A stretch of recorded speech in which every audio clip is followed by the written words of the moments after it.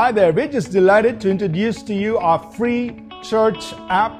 The main highlight of our church app is what we call the toolkit, which has 8 powerful sections filled with the Word of God for you. We have a section called Gospel with tools to help you share the gospel with your friends. We give you videos.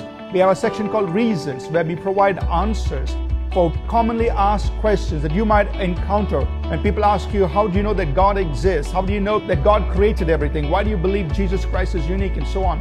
Questions that you need, that you will face, and there are answers there. We have a section called Faith Builders where we list scriptures on various areas of the Christian life to help build your faith and make your declaration and act on the Word of God. We have a section called Identity where we give you all the scriptures that you need to know to establish your personal identity of who you are in Christ. We firmly believe that who you are in Christ is who you really are. There's a section called On How To where we give you instructions or guidelines on how to do various aspects of ministry. How do you minister healing? How do you minister deliverance? How do you lead somebody into the baptism of the Holy Spirit, and several other areas that you would encounter in ministry. We have a section called Group Study Guides where we give you several guides to be used in small groups to study the Word of God together on various topics and themes, and this will keep on growing. We have a section called Principles where we give you the Word of God to help you make right choices and decisions as you encounter various scenarios in everyday life.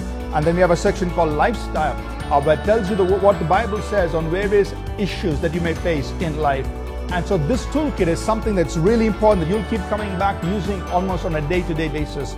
In addition to the toolkit, we of course have all our sermons available to you, the audio, the video, the sermon notes, and the series. We have our TV programs available on the app so that you can watch it anywhere, on demand, anytime. We have our worship videos so that you can listen to uplifting worship music from our worship band. We have all our books available so you can read the books on your mobile device. And of course, we have the ability to connect to our services live from wherever you are in the world. So make sure you head out to the app or Google Play stores, search for All People's Church Bangalore, download the app right away. Enjoy the journey. I'm sure it's going to be a great blessing to you.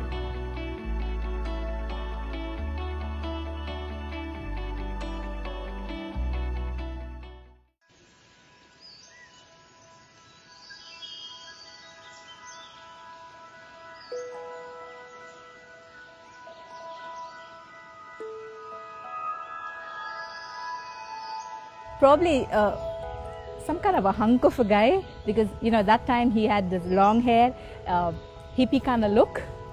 I always liked her when I met her in college, but never proposed to her maybe because of some ego and all that. I remember, the first thing I remember is her smile, which is what I like the most.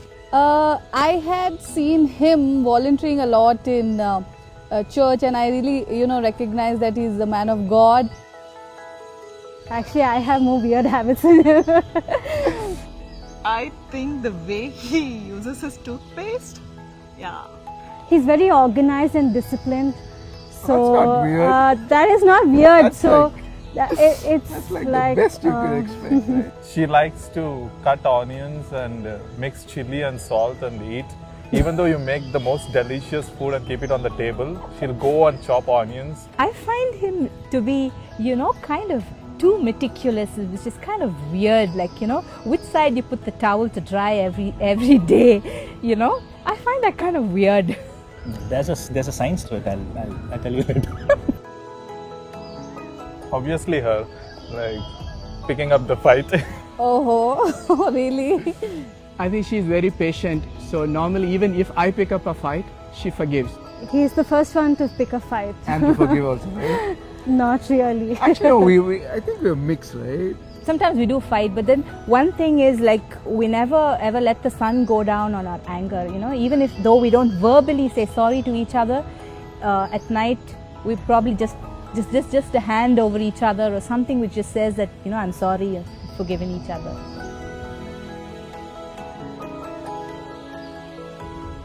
Both are equal. Sometimes it's mom and sometimes it's dad. He's very strict.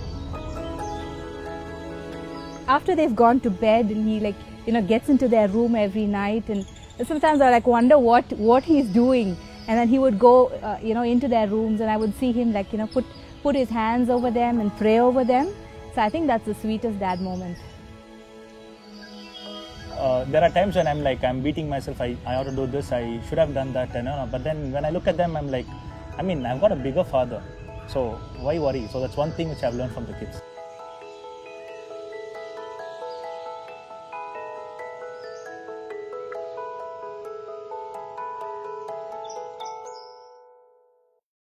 Greetings, and thank you so much for tuning in to Living Strong today.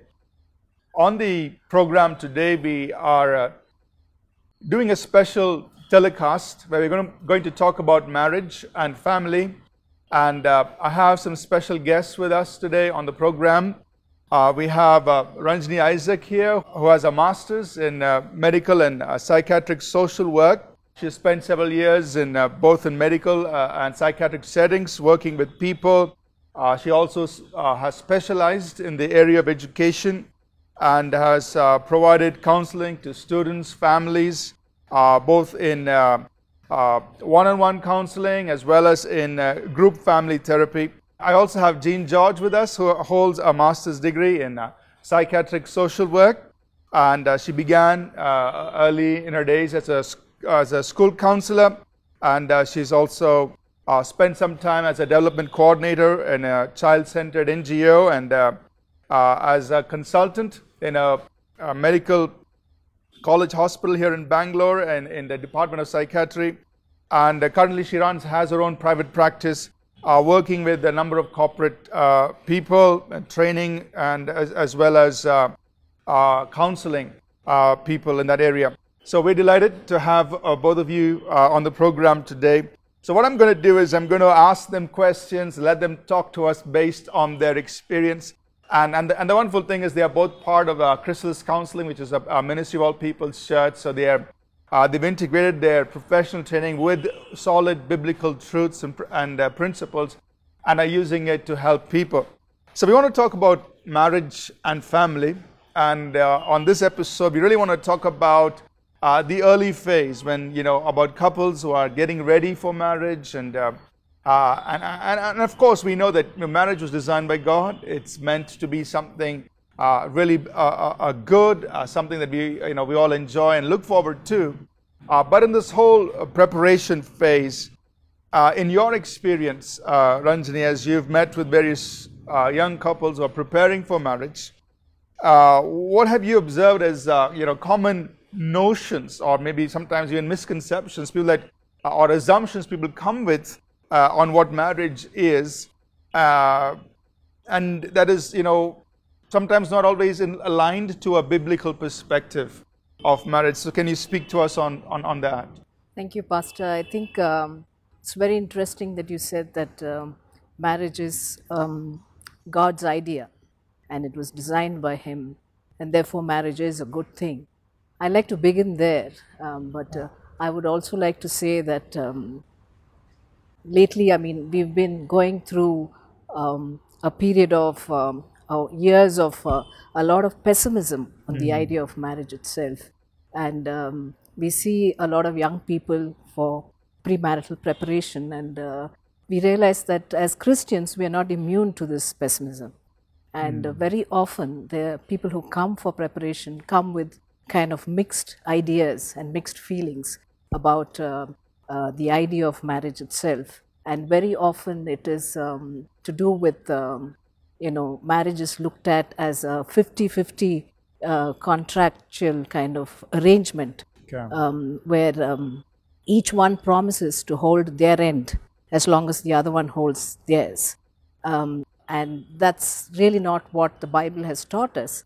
And we know that the marriage that is from the Bible, what God designed, is 100% covenant promise of unconditional love, not only at the time of marriage, where they love each other or commit to love each other, but also that they will love each other in the future. Right. So in that sense, I feel even our Christian youngsters are really at the shallow end of the understanding of a biblical marriage. Did you want to add something to that, or no, what you've observed in your working with young people? Yeah, even as Ranjini was talking about how marriage is God's design. So when we look at the Bible, it does talk about how God is the one who is the center of every marriage. But what we've noticed, even as we talk to young people, is that they look for a partner to fill the void that they may be experiencing. So they hope that marriage will fill the void that they have inside of them. But what we know of the Bible is that oneness does not come when you find a missing piece to fit you in, but wholeness comes when Christ is a part of that marriage. And more than looking for the partner to fit you, it is to look as to how the partner, how Christ can complete the partner. So marriage is absolutely a glorious reality, but it is definitely secondary to the spiritual identity that the couples have in their as children of God. So looking for the person not to complete them, but for God to complete them is something that we have seen young people have an idea of, and we kind of bring them to that understanding that the Christ is the one that can only complete us as people in marriage. Right. So having to deal with maybe like a pessimistic approach, maybe something that's very contractual, a 50-50 rather than 100% commitment to this, knowing that God has actually ordained that. Also, like learning to derive our identity from who we are in Christ Himself, and then coming with that into marriage. And so I think these are very, very important shifts that people need to, young people need to have as they approach marriage. Now, so if you were to just look at what would be the 3 most important ingredients that go into making a strong marriage. And suppose you were to sit with a young couple and say who are considering marriage, and you were to tell them, look, these are the 3 things that you really need to have for a strong marriage. I mean, what would those 3 things be? Anyone can go ahead on that. Yeah, like Jean rightly said, I think your personal relationship with God is the foremost thing. Right. Not just for your marital relationship, but for any other relationship as well. So that is really the foundation of your life. If you look at marriage, then I would think that being other-centered, in the sense, is moving away from yourself to the other person and putting the other person ahead of you, above you, that's what the Word of God tells us, that you need to value the person above yourself. I think that is very important. And if you were to ask me, I mean, this is something so ideal, how can I do it? Because by nature, we are all self-centered. And I believe that if you are connected to the power that God makes available to you, the working of the Holy Spirit, the other-centeredness comes very automatically. It's a struggle. But I think that is a very important ingredient in marriage. So having, first of all, that personal relationship with God, and then being the other-centered. So I think that's so much what the Bible teaches us in Philippians 2.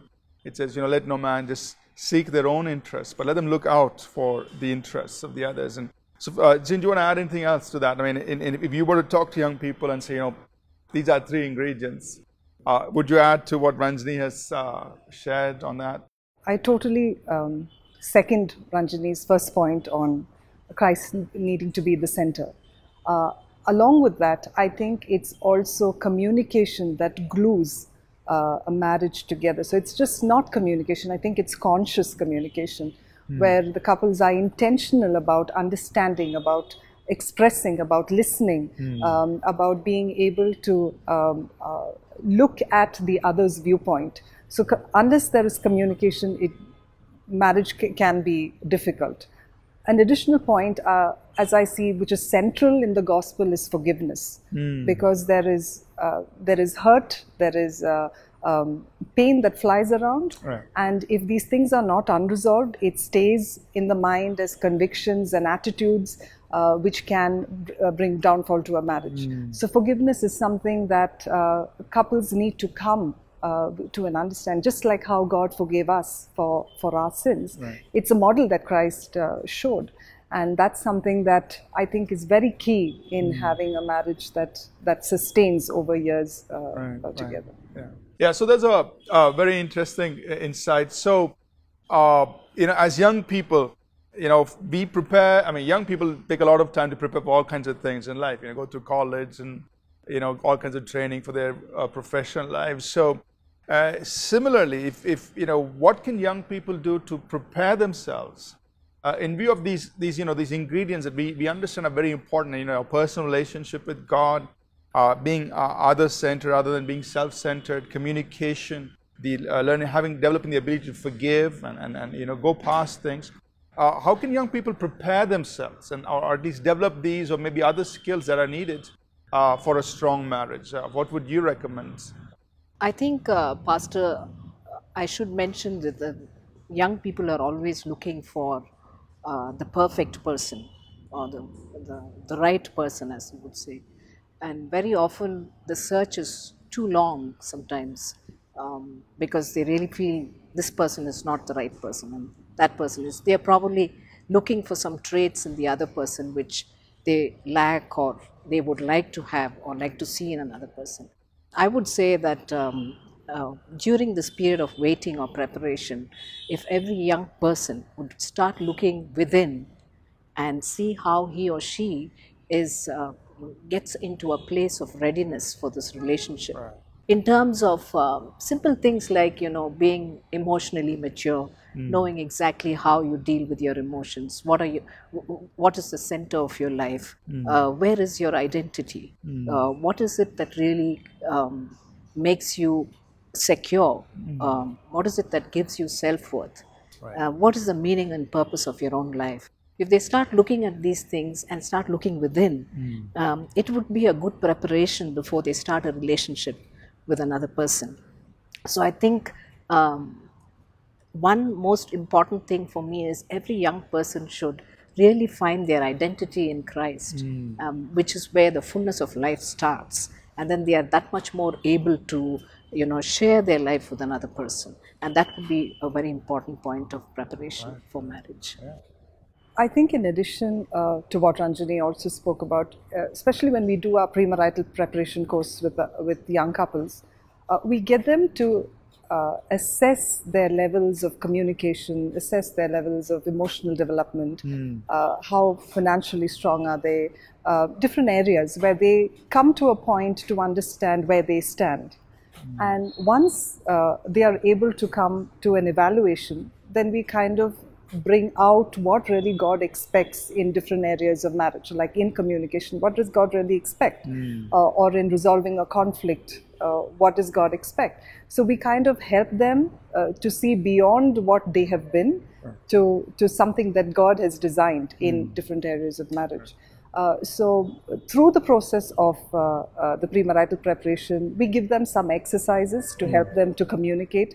So if they've had a conflict, we kind of run them through the ways that they have resolved the conflict, and we kind of help them through what really God expects. So they go back trying the new principles, trying the truths that are there in the Bible, coming back really enriched to know that, some of these truths can be applied into their lives even as they prepare in marriage. Yeah, very good. I hope, young people, those of you who are watching the program, that you would take these things that we're talking really to heart. Just as, we spend so much time preparing for various things in life, I think it's so important to prepare for marriage rather than just waiting to find the right person. As Ranjini was saying, you find Mr. or Miss Right and then you say, okay, that's all. There's a whole preparation that you can take time to work on some of these things. You're just coming to a place of security, finding your security significance and your self-worth in your identity in Jesus, developing proper communication skills, how do you resolve conflict. And I think we just want to encourage young people to work on these things and try to be the best you that you can be for your marriage. Let's try to address another question here. Hopefully we'll have time for that. Is, let's say there are two young people who are going through their premarital period. Maybe they're engaged and, just getting to know each other. And the wedding date is, up in the future, maybe 6 months or, several months up ahead, but they're just getting to know each other.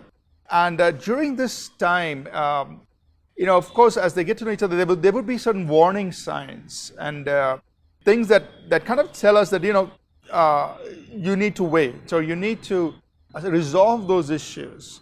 I think one important thing that we like also to leave with those of viewing is, look, it's better to resolve problems before marriage than wait till after marriage and then try to resolve it. So could you talk to us about those warning signs which, either the boy or the girl need to be on the lookout for, and how can they receive help? Suppose they see something that isn't right. What should they do rather than just close their eyes, pretend everything is okay and go and get married and then get into trouble? What would you say?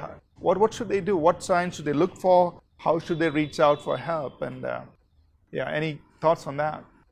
I think the courtship is the very hardest time to find out negatives, because we are always putting up our best side. Right. And even if you know each other for a long time, you try to be someone who you really not are at that point of time. So it's important otherwise to pick up these little things in terms of emotional maturity, readiness to for life in terms of having a job and being able to manage a family, right. And little things like that which will probably become apparent in your interaction with each other. For example, I had this couple with me who seemed very much in love. They knew each other for about 8 years, and they said we have done this after much thought, and we've walked this path for a long time, and I feel we're ready to get married. But when we were going through the preparation, a whole lot of things started surfacing, mainly in terms of families and their reaction to the extended family, who should do what and what is allowed, kind of thing. Then I realized that there was a lot of immaturity in terms of emotional, levels in both of them, in the way they were handling those issues. But they never ever brought it up, because they thought this is something we can always deal with later. And it actually came to a point where we had to go into a conflict resolution about the whole thing, and we walked that path of going through the 7 steps, and they reached a point when they had to take time off and work on that, come back, and then resolve that issue peacefully. So I think it's very important to pick on these things that may not be visibly there, but as counselors, we see this between the lines, and we try to help them move forward only if they are ready to do this. Jane, you want to say anything more on that? The saying that says marriage is just not between 2 people but between 2 families. And I think some of the warning signs that young people need to look at is what is the control and the dependency that a man or a woman would have towards their parents. So the design God gives in marriage is to leave and to cleave. But often we find that young people still do not leave their parents, in the sense of they are extremely emotionally dependent or financially dependent or dependent on decisions. So the parents do have a say within everything that comes within this new family, which can cause a lot of turbulence within the relationship. So right from the time of courtship, even at the planning of the wedding, there are times that young couples see parents holding a strong control over decisions that the couple can generally make, or one of the partners become really dependent on the decisions that the parents need to parents have on different aspects of the marriage. So that is again a warning sign, because in marriage, if it is there at courtship, it is most likely that it can continue even after marriage, unless something is done about it, unless the entire family can come in together and have boundaries that are placed for a newlywed. So we see that even parental control and dependency could also be something young people need to look out for. Right. Okay, I think we are out of time today, but thank you so much for those insights, and I hope that those watching, you are able to take some of these things and begin to think about it. Marriage was designed by God. It has been instituted by God. It's something to be held in honor. But like we heard today, it's so important for young people to really prepare well for marriage. Take time to prepare and to make yourself the best person that you can be, deal with issues and problems before you get married, so that when you do get married, you can really establish the home and the family that God wants you to have, and something that's truly filled with His righteousness, peace, and joy. You want to take a few minutes to pray before we close the program. So I really want to pray, especially for those young people who are looking forward to marriage. I want to pray over your lives, and Jean and Ranjini will agree with me as we pray together for you, and we believe God's wisdom, grace, and provision for your life. Let's pray together before we close. Father, we just thank you so much for this time just to talk about things that can help us, Father, to prepare for marriage, for what you've instituted. And Father, right now we pray for young people who have been watching, listening. Father, we pray for your grace, your wisdom upon them.